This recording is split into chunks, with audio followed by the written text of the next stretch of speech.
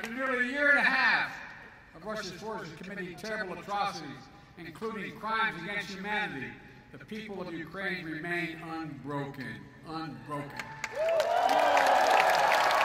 Ukraine remains independent. It remains free.